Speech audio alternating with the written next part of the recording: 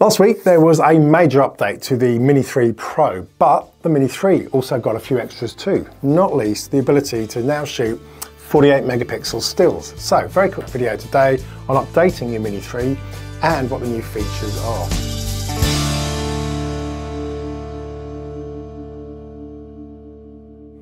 Hello, I'm Ian and I play with drones, and as said, Mini 3 got a few extras last week through a new firmware update, including a new feature to take 48 megapixel stills. Now, I think this is a really good addition, and it does make sense. Remember, the sensor on the Mini 3 is exactly the same as the Mini 3 Pro, so it was always capable of this, it was just not enabled. So first off, let me just very quickly run through how to update your Mini 3. The firmware update should actually appear automatically on the RC home screen for you to click. But you can manually check for an update by switching the drone on as well, and in camera mode, tap the three dots top right, then head across to About, scroll down to the blue text Check for Updates to manually check for an update. Obviously got to have the RC remote Wi-Fi switched on because you have got to be connected to the internet. It'll either say your firmware is up to date or it will offer you an update. As of today, the Mini 3 firmware should be on 01.00.02.00. So let the update download and install itself. It can take a good 10 to 15 minutes. You do need a good internet connection. It's not a huge update. It's only about 50 megabytes.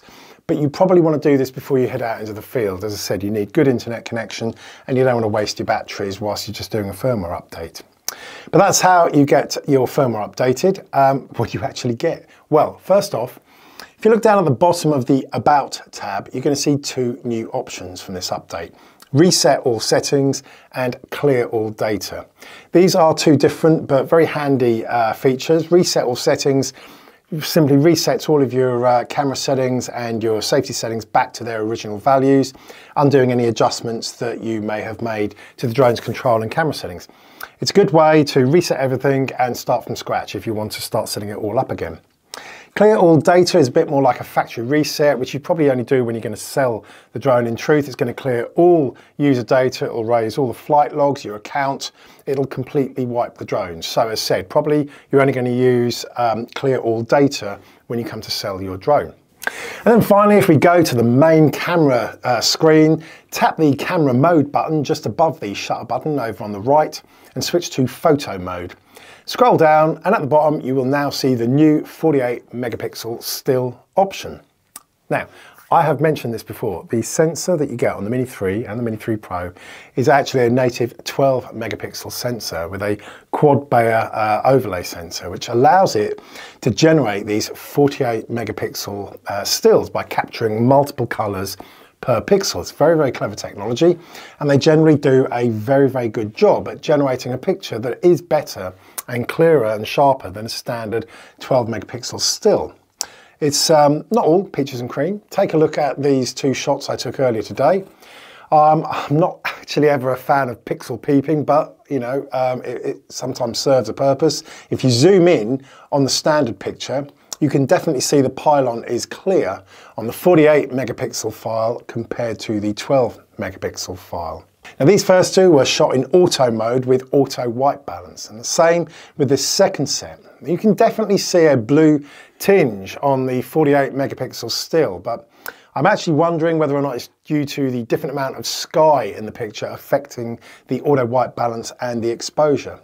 But take a look at this third set of stills, where again, obviously I'm heavily zoomed in, but crucially, these were taken in Pro mode with exactly the same ISO, exposure and white balance. And here you can see far more similarity with the color. And of course, you can also see far greater clarity of the pylon itself and the trees in the fields all around. To me, the 48 megapixel picture is far clearer than the 12 megapixel still.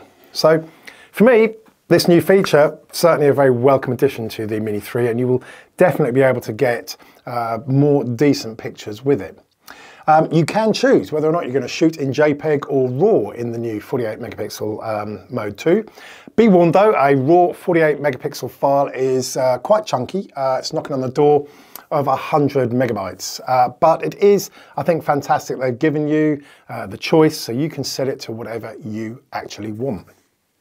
So look, there you go. Short video, but great to be getting the most out of the Mini 3, especially given, as I said, that it has pretty much got the same camera as its bigger sibling, the Mini 3 Pro. So as ever, give me a little thumbs up if you want, and until next time, wherever in the world you are, whatever you do, have fun, happy flying.